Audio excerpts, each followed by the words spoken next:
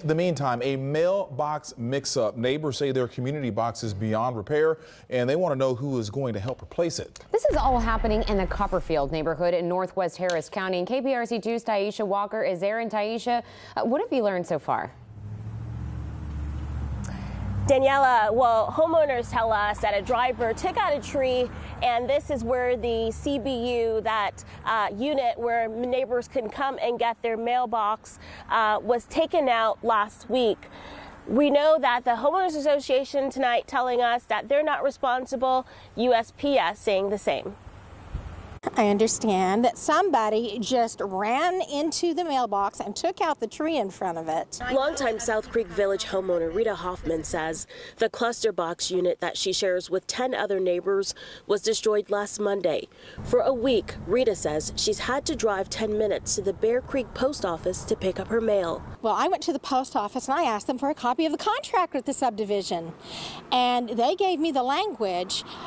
The post office is responsible for the locks and the keys inside the device.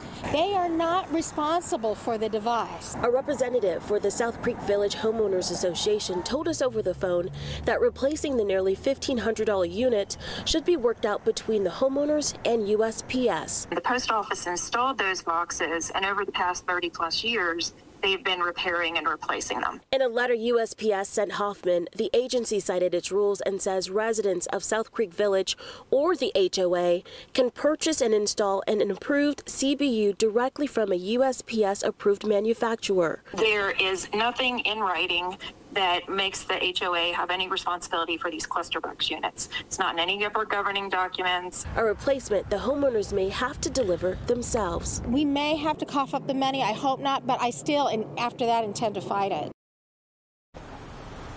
The HOA also telling me that the mailboxes are federal property and therefore they should not bear responsibility to fix or replace them. They also tell me that they tried to negotiate with USPS to see if maybe these homeowners can have a mailbox in front of their yards, but that also was denied. Reporting live in the Copperfield area, Taisha Walker, KPRC 2 News.